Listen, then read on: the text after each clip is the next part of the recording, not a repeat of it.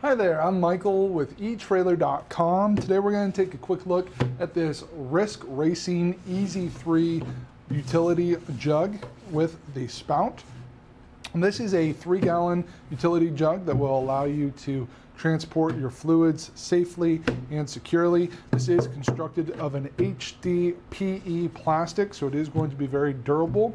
And I do want to let you know right from the start that this does not meet the ASTM EPA, ARB, and other official agencies' descriptions of a portable fuel container. So using this as a fuel container or a gas can may violate your state's laws. So you do want to check your state's laws for legal requirements before you put any fuel inside here, but this will work great for your non-potable water, your antifreeze, engine oil, gear oils, hydraulic fluid, transmission fluid, that sort of thing. This does have the fluid level measurements molded on the front. It's kind of hard to see with my camera there, but you are going to get the liters and the gallons, so you can see how full it is. Make sure that you're going to have enough for your trip. This does have the hose bender spout that is constructed of a very durable HDPE rubber. This is designed to stay flexible over time, so unlike your clear tubes that oftentimes become very rigid over time, this is going to stay nice and flexible for you. This does have the aluminum cap up here at the top.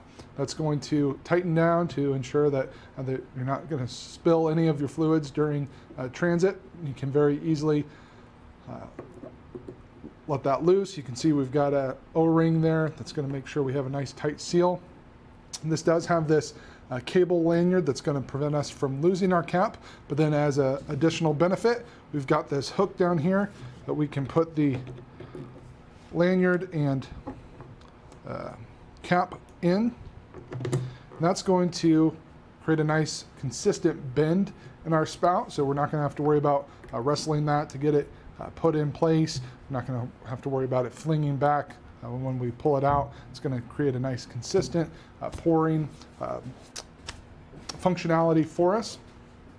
We also have this stability hook here on the end, and that's going to rest on the lip of your fill container to give you even more stability while you're pouring.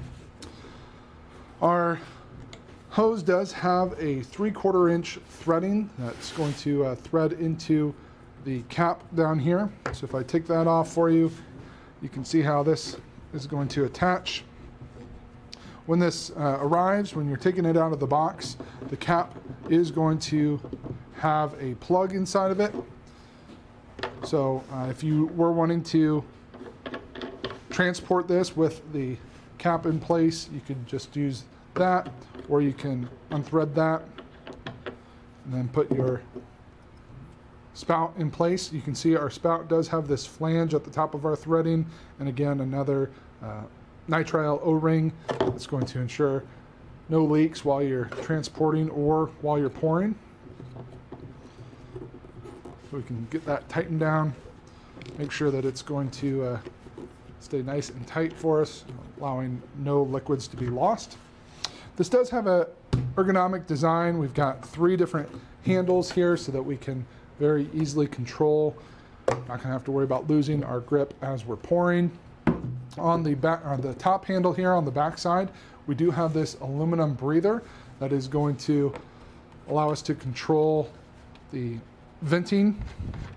And this does not come loose. You won't be able to pull it out, so you don't have to worry about losing it. And again, that also has a rubber O-ring, so when we have it completely tightened down, we're not going to have to worry about any spills coming out that way. And it is far enough away from our spout that even when we're pouring, we're not going to have to worry about fluid coming out of there either. So all around a great option here. I'd give you a few dimensions. With our spout in place, while we're transporting, it's going to be sitting right about 27 inches tall. Our body, let me give you the cap height as well. So if you do decide to take that off, we're looking at approximately about 17 inches tall. And then our body here, if we don't include our spout, it's right about 10.5 inches. If we do include our spout, it's going to give us another couple inches, so we'll call it 12.5 with the hose or the spout, and then our width was set about 6.5 inches wide.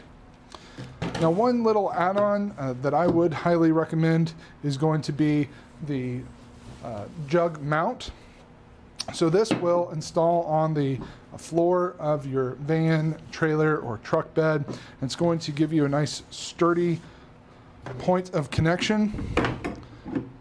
Your jug will just fit right in place there, and then because this mount is secured to your floor, you're not going to have to worry about your jug tipping over.